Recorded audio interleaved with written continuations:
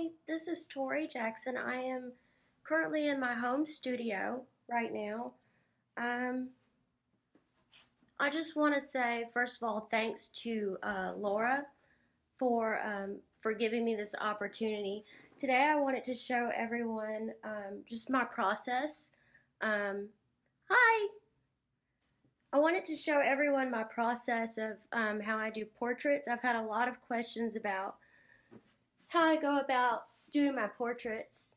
But before I do that, I just want to show everyone my studio a little bit and give everybody time to get on.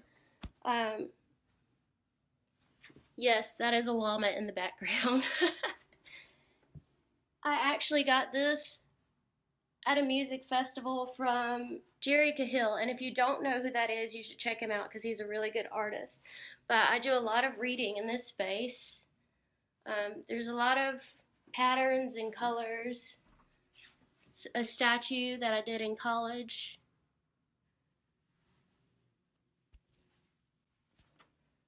Here's the guitar that I painted.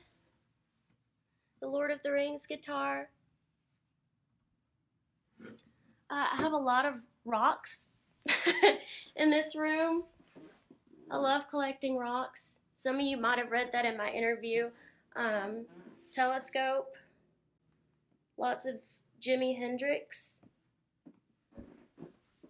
And I have a lot of books, like a lot of art books especially. Brandon Boyd is one of my favorite artists. So I've got 2 of his books. And whenever I need some inspiration, I always read his books. They always get me there. And I wanted to show everyone a little bit from my sketchbook. So this is when I was in high school, and this is where I started.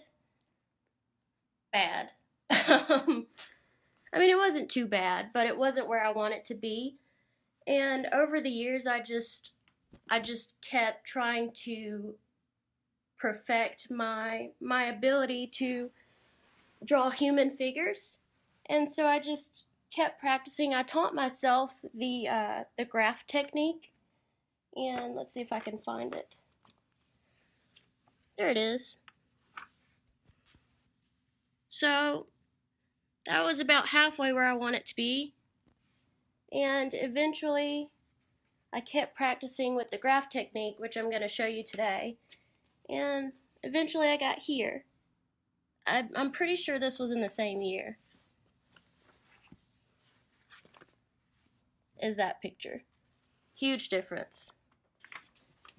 And here's my art closet. I've got a lot of paint that I just gathered over the years. I've got Prisma markers, acrylic, and I don't really use acrylic a lot unless I just want my background to dry super, super fast. I've got liquid watercolor, and for anybody who's trying to get into watercolor, the liquid is so much more vibrant than like the powder form. I've got flowers down here for reference, and a lot of spray paint. I use that a lot during Halloween,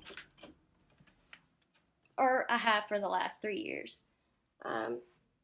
One of my latest paintings.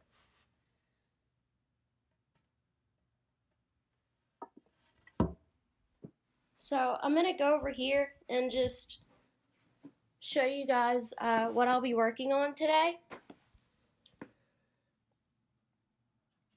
You can see I've graphed out this entire canvas. I will literally take this ruler and make 100 squares, and that is how I keep my my people proportionate. That is Geronimo. I love Geronimo.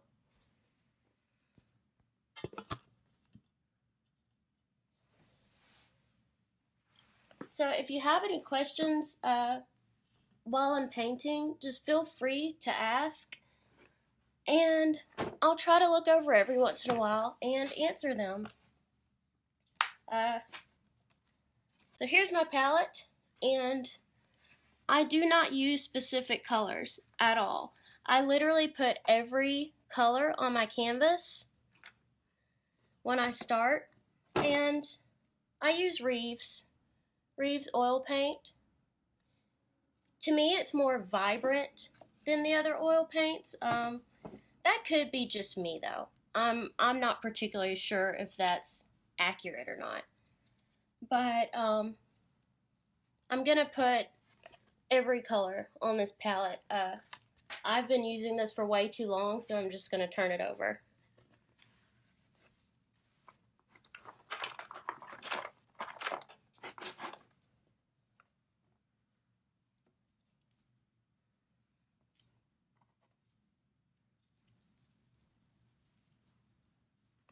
And one thing too is, so I told you about the graph technique.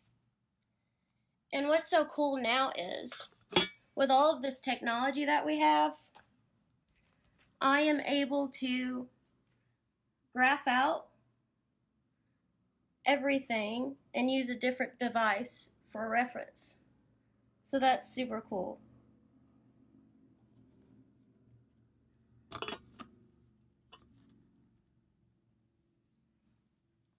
And while I'm putting my paint out, if anybody's curious at all, hello.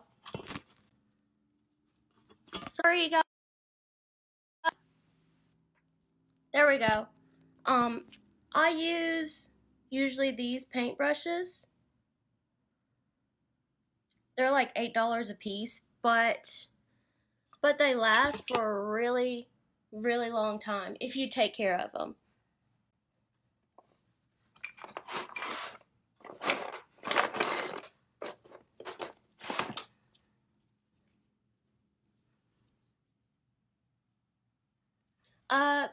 For the graph, the app that I'm using, oh, I can't remember which one I got, but I will post it on my Instagram later on, or my Facebook if you follow me.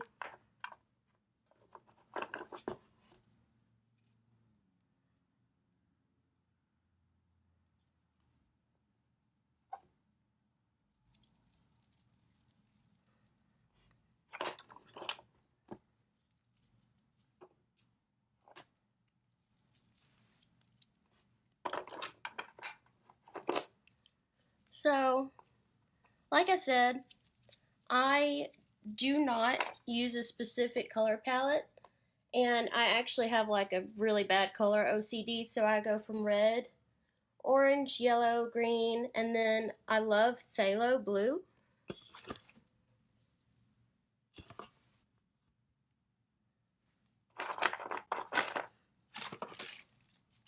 So I actually have a bigger phthalo blue.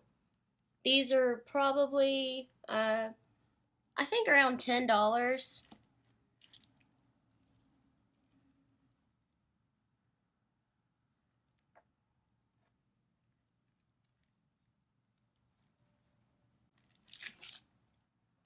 So I have all of my colors now. I do not use black. I don't like it. I actually got in trouble in college for using too much color, but that is not a thing to me. I just don't like dark colors. I like for my art to be balanced and colorful.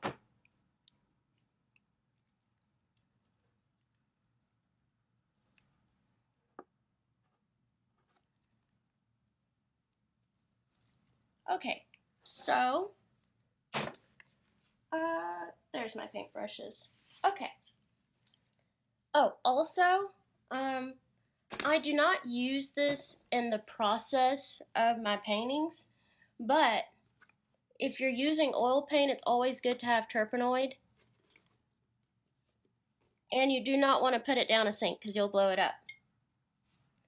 So use a glass jar, and when you're done with it, you definitely want to throw it out the door. Do not put it down a sink. Me and Brooke Conway know that best. So, here's my process, and I'm going to start. I always start with the lighter colors because you can always cover up mistakes easier when you use lighter colors first. So I always use those first. If you use darker colors first, it's really hard to go back and correct anything. So I'm going to use my itty bitty paintbrush. I never actually really go over, where is that paintbrush? It is rare that I go over the size of a paintbrush this big. It's super small, which is why it takes me so long to finish paintings. But that's okay. So for skin tones, I usually use a yellow ochre.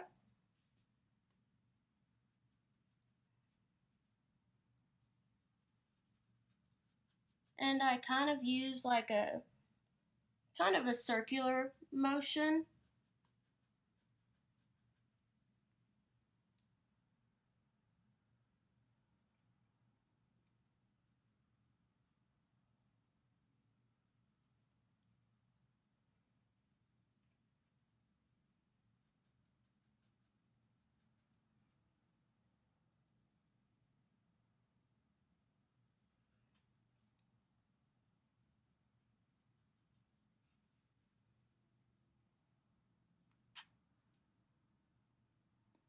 Usually I have music going on, but because I'm using my phone, I don't.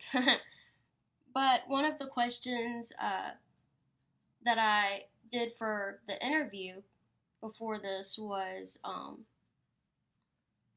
what music do I listen to while I'm in process? And usually I listen to a lot of softer EDM. I listen to a lot of Beatles. So yeah, just whatever I'm in the mood for. And also, when you're painting, I know I just skipped and went here because I'm super ADD, but usually I try to work from left to right because I use my right hand. You don't want to smudge any of your painting in the process.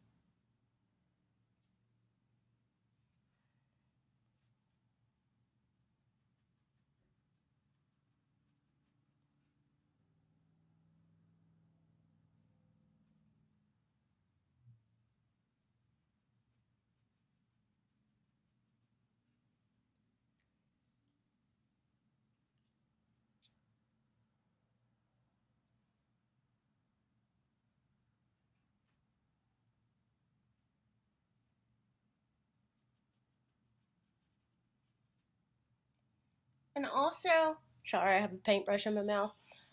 Oil paint is all about layering. So if it doesn't look quite right to you when you're first starting, it's technically not supposed to, because you do have to put so many layers on top of each other.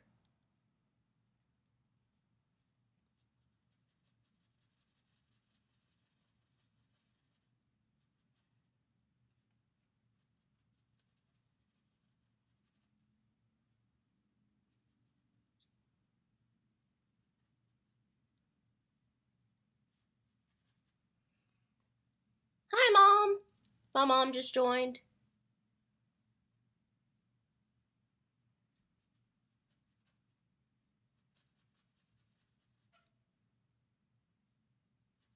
No, don't be scared of oils. Milton is one of the greatest artists I've ever seen.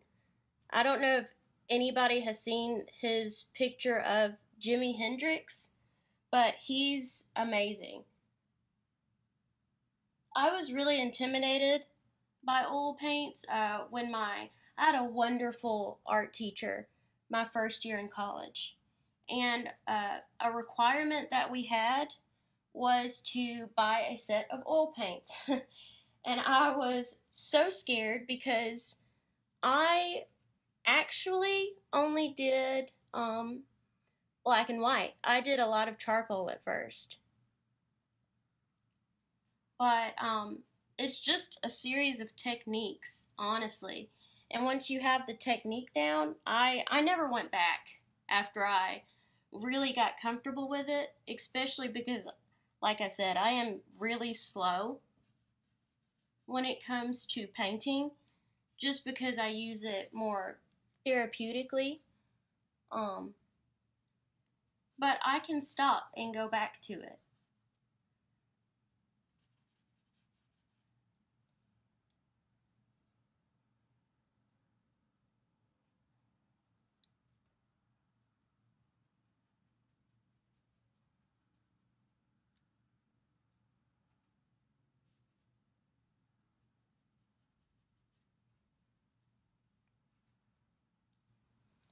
And if you didn't notice what I just did up here, I know it just looks like blah right now, but it'll form the more I layer.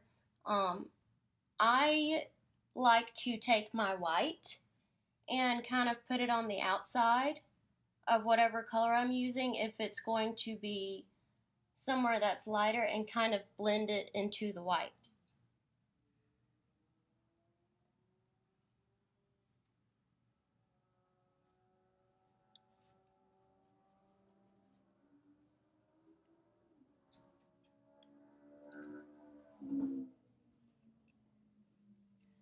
So also for my darkest color, like I said, because I do not like using black, I use Phthalo blue, if anybody missed that earlier.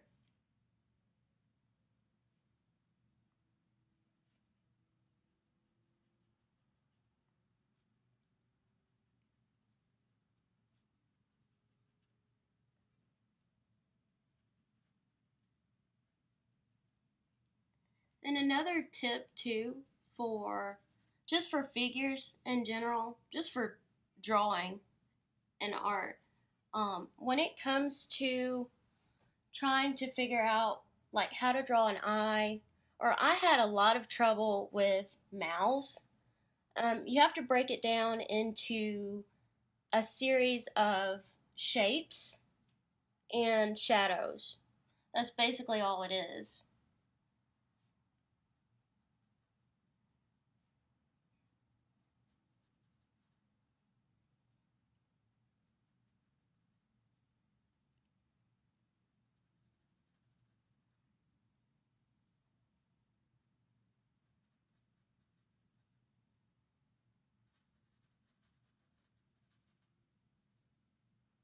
See? So now we're forming the eye.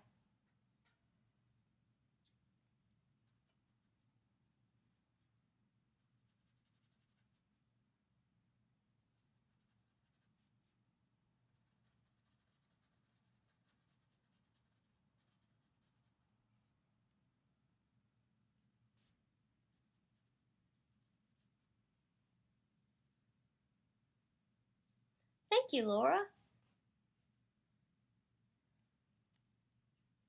Milton says, thought I was the only one who struggled with mouths. No. It took me years, I feel like, to master, or not even master, because I still haven't mastered yet, but it took me a few years to be able to get it where I was satisfied.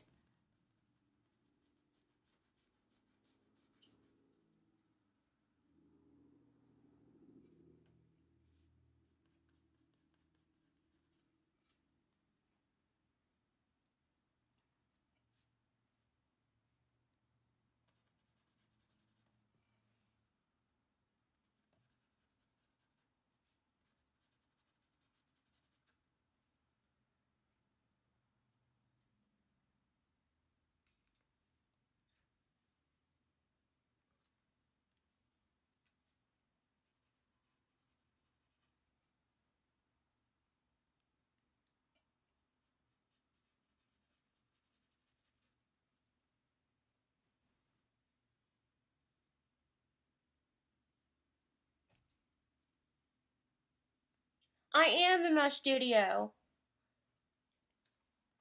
my home studio, and I will turn the camera around and just show you if you missed it. That's my little reading spot. I have a lot of llamas, and there's a Charlie Brown over there too, because that's me and my dad's thing. Um, a lot of art, my tapestry. Yes, this is my home studio. And that picture over there, my dad actually got me that when I was like 3. He actually got it from the Montgomery Museum of Fine Arts. Go figure. And I have cherished it all my life. Everywhere I've moved, that picture has come with me. And a lot of unfinished paintings over there because I always have about 10 in rotation. I get bored really easily, and which is why I always have about 10 paintings in rotation, and I'll just go between them. And sometimes I'll switch mediums as well, just because I get bored.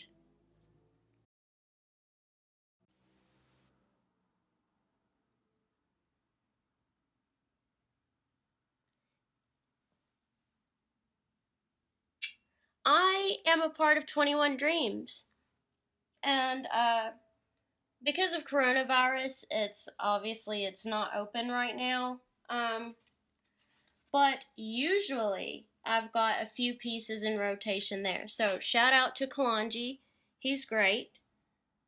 There's so many different styles of art in 21 Dreams. It's really an amazing gallery to be a part of.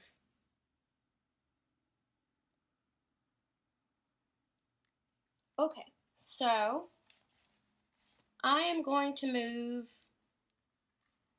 down to his cheek. And really, I need to erase.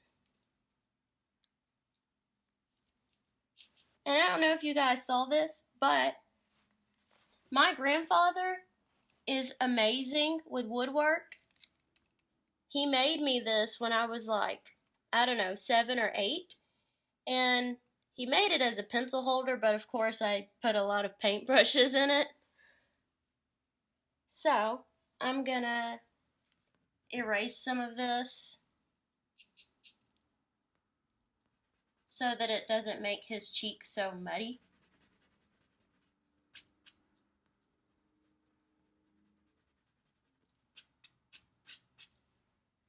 There we go.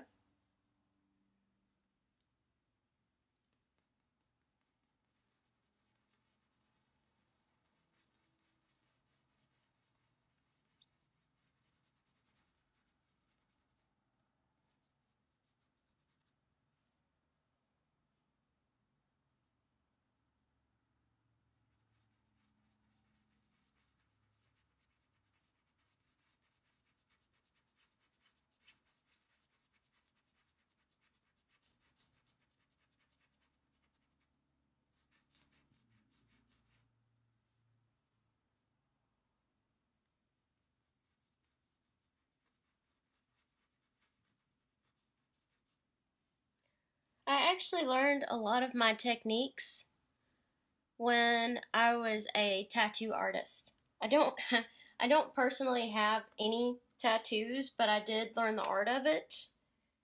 And that is where I learned a lot of what I'm doing. Aside from uh, one of one of my teachers in college, well, two actually. I had two really good teachers in college. I had really good high school teachers. I don't know if anybody on here knows Tony, but she's amazing. Because of her, I won a national award because she met me while we were on Christmas break in high school, and she signed a paper that I needed to enter this national contest. So she's amazing. And Jennifer Chestnut.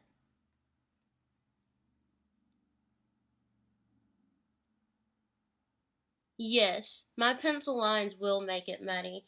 Um, I just sometimes I'll erase as I go, but then sometimes, like when it needs to be darker, I'll just leave it because I like it to be a little bit muddy.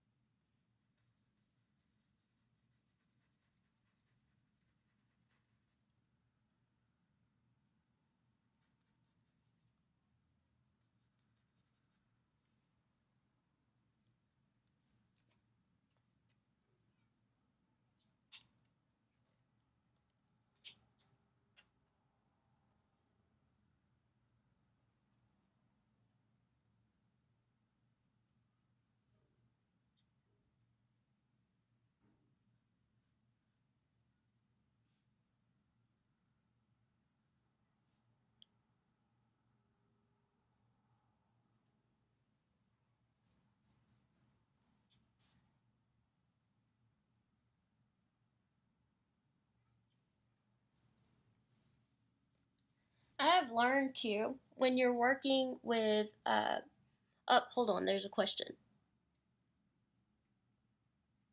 Yes, I do have a particular series of work that I'm working on, and I would show it to you, but it's supposed to be a secret, so I can't show it to you, and it's killing me, which is why I have actually not posted a whole lot of paintings lately, um, because it's supposed to be a secret. So I'm sorry.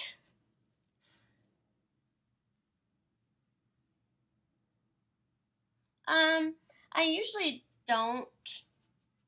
I had someone ask if I accept commissions. Not really. It's very rare that I have time to do commissions only because there's always a message that I'm trying to put out. Um, so I really don't ever have time to do commissions between, life, life and trying to finish the paintings that I want to produce.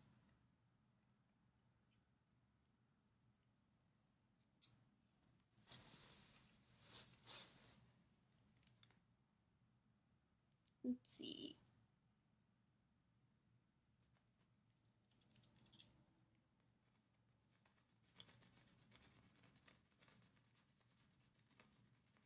Oh, what I was gonna say is, when you're working with realism or trying to, there are not a whole lot of hard lines. So I end up blending pretty much everything.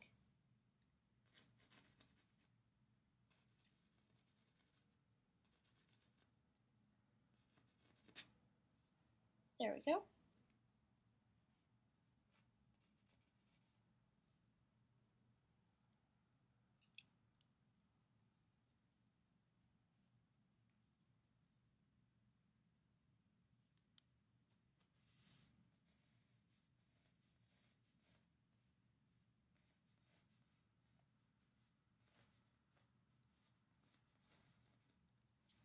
And like I said, the graphing system is really, really helpful. Hi, Dr. Sartorius, or Professor Sartorius, sorry. Um, I talked about you earlier. I don't know if you heard me.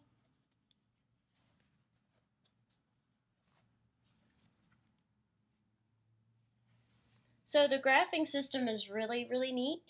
Here it is on the Kindle that I stole from my mom. And it's cool because you can close up and just focus on those areas. I don't always use the graphing technique, but when I want my painting to be really, really precise, I do.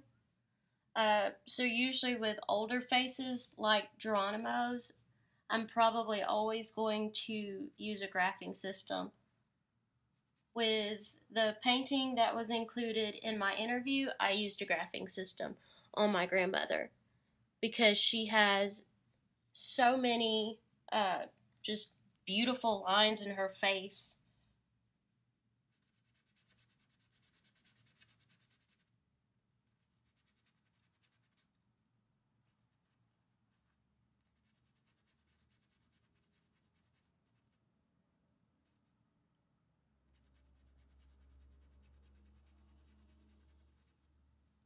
So now we can see that my face is kind of forming. It's coming together. Obviously, I won't be able to finish the whole thing while we're on here because I like to take my time and put in a lot of details.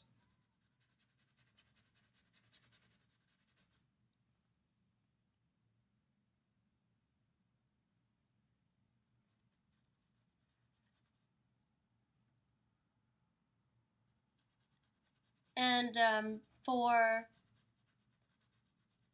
skin tones, sometimes I will use that kind of peachy color. Let's see if I can find it in my art box. There it is. How many layers do I normally do? I don't know if I can even answer that. Just until it looks right to me. I may go back to it over a course of months. But I usually don't use this color. I usually just stick with yellow ochre and phthalo and orange.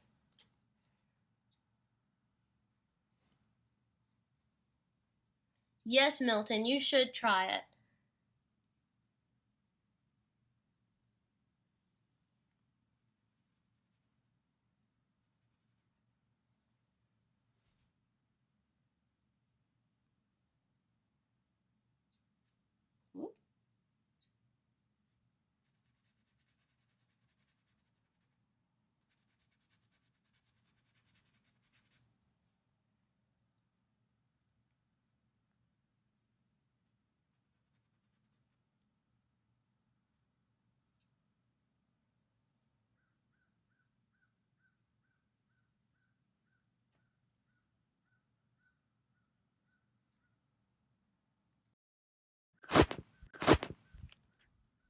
Sorry, everyone. My phone's dying. I'm going to have to hook it up really quick.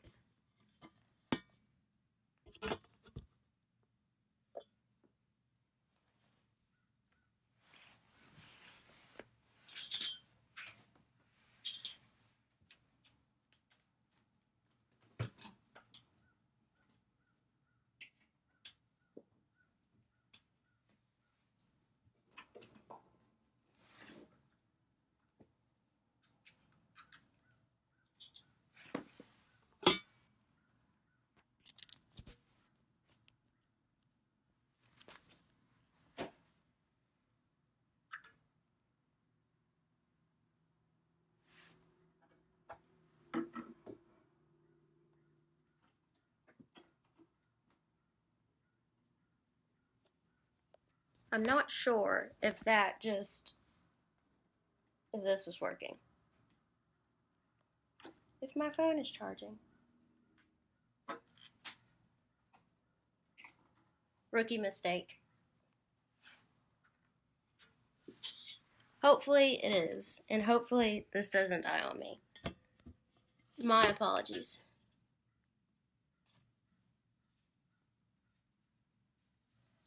The last time that I did a painting that I hated, that's a good question. Probably for Art Splash because it was rushed. Um, I was asked to do that event. It was really quick. So I did a piece and I didn't like it and I hated it so much that I didn't even bring it to the show. I just left it at home. Okay, my phone is charging, so we're good.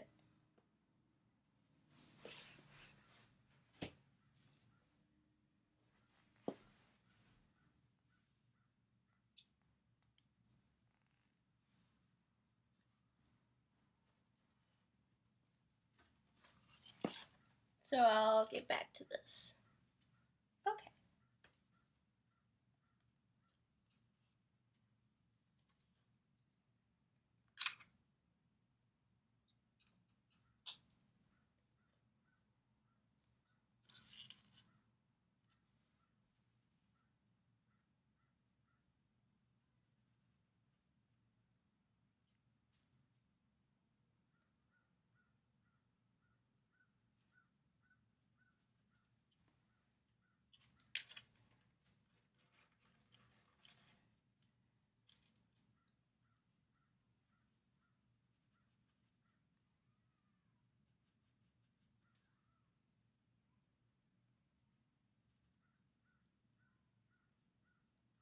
And it is so rare when I'm painting to ever clean my brushes out because I don't like for my paint to thin out when I'm painting.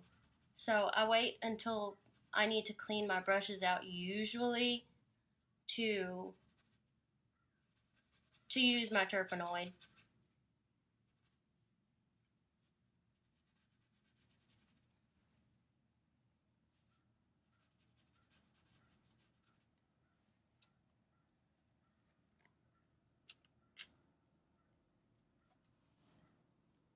Yes, I like my paint to stay on really thick when I'm painting.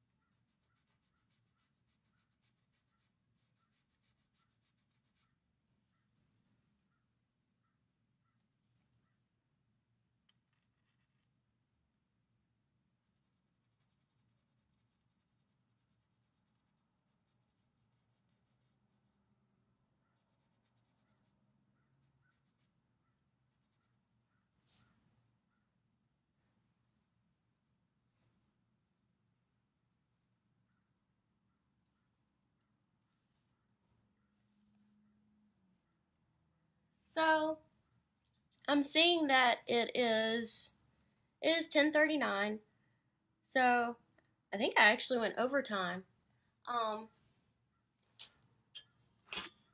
but if anybody has any more questions before I get off of here, I'd be happy to answer them um, in my little studio here. So yeah, that is how I start out all of my portraits usually, um, because usually I like to paint a lot of aged people, if you will. I like to ah cool, Laura. Um, I like to paint a lot of older people. Um, so yeah, and they have a lot of lines in their face, but I will log off of here because it's been over 30 minutes. I went over my time. Sorry, but yeah, this is my studio and this has been fun. So maybe I will log on to my personal account at some time and show you guys the rest of my process. Thank you for watching, and thank you to Laura, and thank you to the Montgomery Museum of Fine Arts for including me in this. It has been so fun and such an honor. So, bye guys.